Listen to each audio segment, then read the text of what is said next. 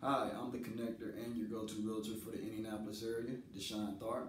And if you're in the market to purchase your first home, then you've come to the right spot to get informed on your options. And today, there are a few programs I'm going to highlight.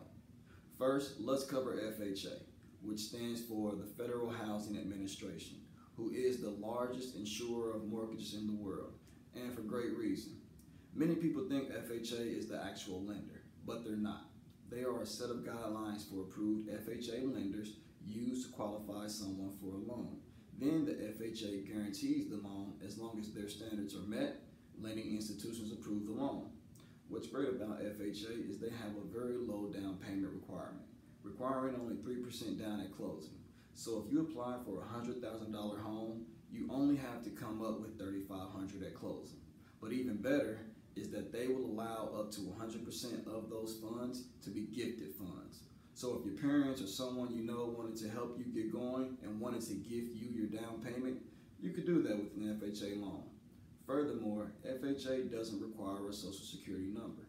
Not every home buyer will have a valid social security number, and according to the FHA, that's okay. FHA guidelines permits loans to employees of the World Bank and foreign embassies, for example. The FHA will also insure loans for non-permanent resident aliens. One of the bigger attractions to the program is their looser credit guidelines over a conventional mortgage. FHA has flexible credit standards. Of all the variable loan types in today's U.S. market, FHA loans are among the most forgiving with respect to credit standards. The FHA does not require perfect credit and even instructs its approved lenders to look beyond isolated credit events and to consider a borrower's complete credit history regardless of the credit score. Even borrowers with a recent foreclosure, short sale, deed in lieu, or bankruptcy can be eligible for FHA financing. Mandatory 3-year waiting periods do not exist with an FHA loan. The price you pay for this flexibility is a 1.75% mortgage insurance premium.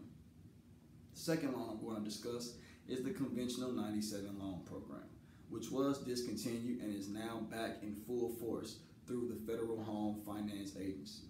This is an incredible product that is actually more advantageous than even FHA.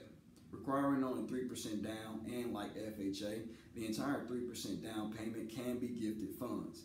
And depending on your annual household income, you may qualify for a lower private monthly insurance premium. Traditional credit score guidelines vary from lender to lender, but this is an incredible opportunity.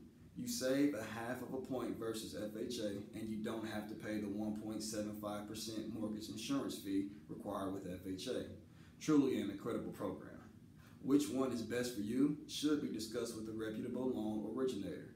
I would be honored to help you in any way possible. Now, if you're a veteran and you're looking for a home in a zone that qualifies you for a USDA loan, you qualify for a zero down payment mortgage. If you would, enter your name and your email address on this page and I will get you your answers. I will also send you some frequently asked questions for FHA, like what's the minimum credit score? What if I had a past short sale, foreclosure, or bankruptcy? Do they construct loans, and more?